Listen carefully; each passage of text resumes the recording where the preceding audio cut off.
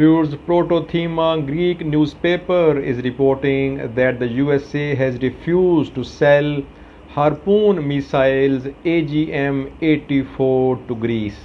Greece was in talks with the USA regarding the purchase of these anti-ship cruise missiles AGM-84 Harpoon from the USA, but the officials of the USA, they have refused to sell these anti-ship missiles to Greece.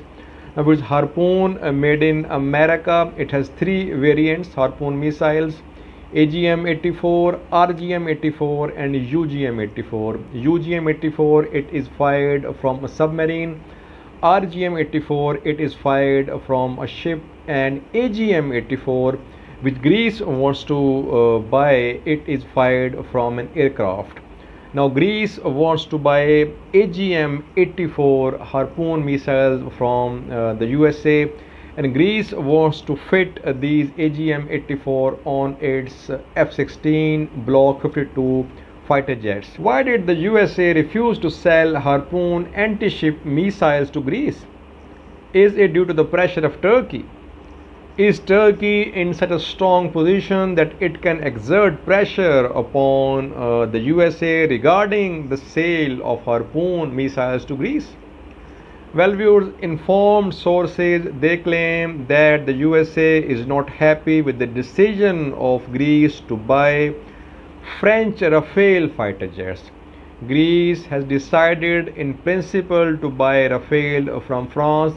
Greece is in talks with France regarding the purchase of Rafale fighter jets.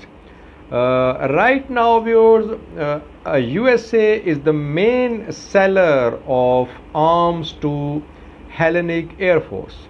Hellenic Air Force, Greek Air Force, it relies on the USA. Greece has a large fleet of F-16. Then viewers, land forces of Greece, they also rely on America. Naval forces of Greece, yes, they rely on France and Germany, but land and air forces of Greece, they mostly import parts and weapons from America. And now when Greece has decided to buy Rafale from France, America is not happy with this decision of Greece. That is why America has refused to sell its Harpoon anti-ship missiles to Greece, viewers. Let's see, viewers, will now Greece press ahead with this decision to buy Rafale from France? That we'll see in the coming days. Thanks for watching.